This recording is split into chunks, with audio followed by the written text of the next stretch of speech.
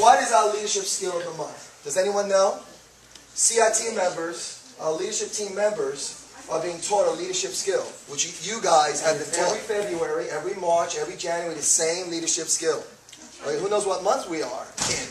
Anybody know what month we're in? March. Oh, thank you. Okay, you guys know something. Now, every March for the last several years, we've been teaching a leadership skill. Do you guys know what that is? Yeah. No, sir. What is your purpose for being here? Purpose. We have a reason or purpose for why you're here. Okay, our leadership skill of this month, everyone say motivation.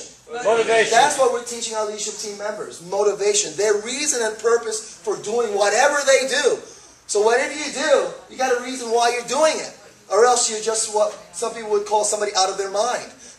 Why are you doing that? Well, I don't know why I'm doing it. I'm just doing it. You're out of your mind if you don't know what you're doing.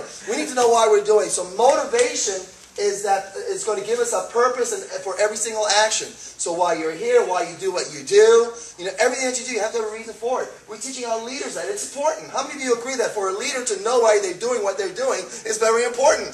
Whether you agree with our politicians or with our leaders or not, we hope to think that they have a reason for doing what they're doing and they're able to eloquently, hopefully, explain why they do it. We have to be the epitome of all that as CIT members, don't we?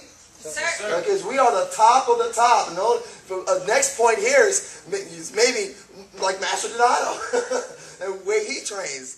Okay, so we have to be opinion. Everyone has to look at us. We have to know what they know. At least do our best to know what they know. Leadership team member comes up to you guys and says, you know what, Master Dinoto was talking about motivation the other day. I really don't get it.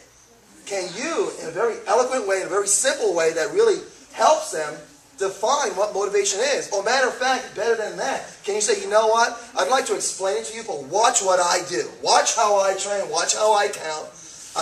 The way I do it, that's motivation. The energy that I put into it, the power that I put into it, the passion that I put into it. I am motivated. Why? Because I know it's bigger than it's talking about. He wants to be a leader. He wants to be in our leadership program. And mom's point, but he says wants to be a leader. That's you got to become more than what you think you are right now. That's what leadership is about, right? Sir. Becoming more. So why are you guys here? My hope is because you want to become more than what you are already today. I learned so a long time ago. Okay, if I want to accomplish and experience all that life has to offer me, that constant and never-ending improvement. That's always been my attitude. If I want to experience more of life and enjoy life more, I need to become more. If I want to be a better friend to you, better teacher to you, I must become more. That's what martial arts is. I know some martial artists think that it's only about kicking and punching, maybe even self-defense. But I think it's about life, it's about becoming more.